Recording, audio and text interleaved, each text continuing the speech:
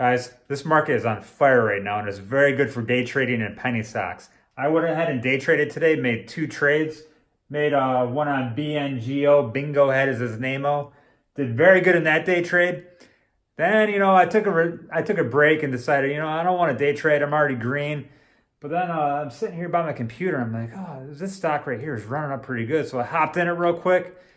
And then right when I hopped in, it dropped right down. But I cut my losses very quickly. So I didn't have a big loss on that. So I ended up staying really big green today. In this video, we're going to go ahead and take a look at the stocks that I traded. And at the end of the video, we're going to go ahead and talk about UGAZ and what's happening with it right now. BNGO was absolutely so volatile today. Crazy volatile. So I heard this thing popping off on the scanners in the morning right around 10 o'clock. And it started ripping right here. And I hopped in right around 160 mark right at this last green candlestick right here. And then immediately after I hopped in, it started having a pullback here. And I was like, oh no. And I was watching it very closely, making sure I was going to bounce off this VWAP. And sure enough, it did. And then it just started ripping right here. But during the whole time this was going on, this stock kept on being halted. Then it would run for a minute or two, then halt. Then it would run for 10 seconds, then halt. So it was actually starting to be very stressful because you don't know what's going to happen on a halt. It's going to either bump up 10 cents, 20 cents, but it could also bump down 10 cents or 20 cents. So as soon as I saw this first red candlestick on a halt, I went ahead and took some of my position off here at 222. And then I basically got out of the stock here right around 245. And this was during the halt when it was going down. So then lunchtime came around and I was at the Greek getting my order of lunch and I was looking at the stock. I'm like, this is looking pretty good. I want to get into it.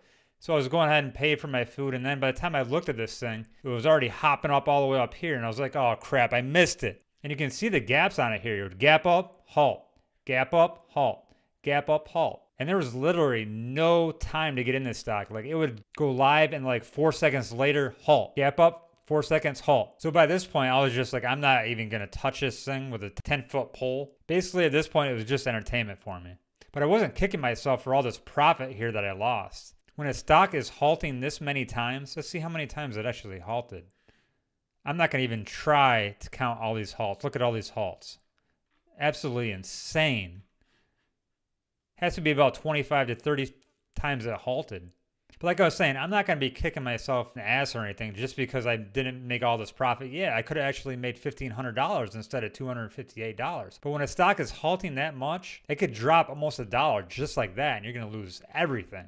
And that's basically what it did right up here. See, it was at 445, and then it dropped all the way down to just about 399, and then just dumped. And this happens very quickly. And it's hard to get out of a stock, too, when it's halting like that, because you have to put a limit sell way below what you think it's going to be. So I was happy to come out of this green, even though I could have made more money, but it's very stressful to be in a stock that is halted this much, because you don't have any control over it.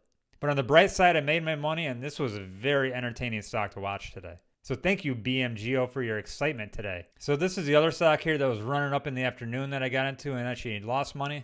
I actually think I was just bored and I wanted to trade stocks, but I made some stupid calls on this trade. So I saw this trade happening right around in this area right here. And I said, I'm going to wait for a pullback. So I set in a limit buy right about at 216 as the stock was ripping up here. And then it started to pull back, and I'm like, I don't like how it looks. So I went ahead and got rid of that. I'm like, I don't want to do it, which was stupid. I need to listen to myself.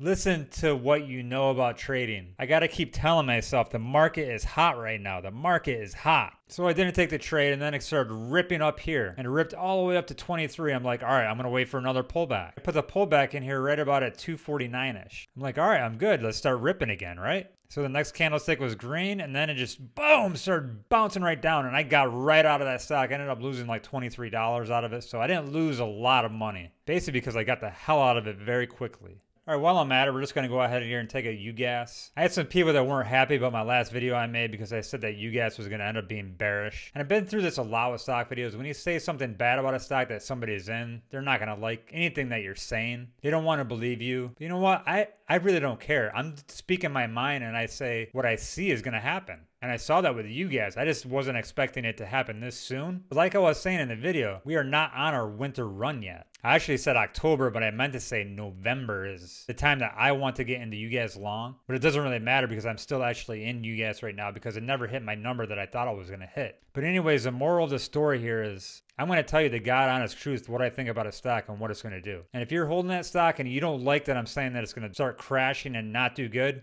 I'm sorry. Maybe you have a problem. I don't know. I feel it would be fake though if I didn't tell you the honest truth and I said, yeah, UGAZ is going to go. It's going to go up to the fucking moon. Everybody buy UGAZ, buy UGAZ. No, I'm going to tell you what I think, even if it's bad for UGAZ. So that being said, this is what I actually think about UGAZ right now. We are still on an upward channel, and it would be really nice for us to bounce off this. So tomorrow I'm hoping for a green day. I think it's probably going to end up being green day. If it is, it's good, because that way we're staying on this upward channel. If not, our next line of support is right here where it bounced off last time, right around 245.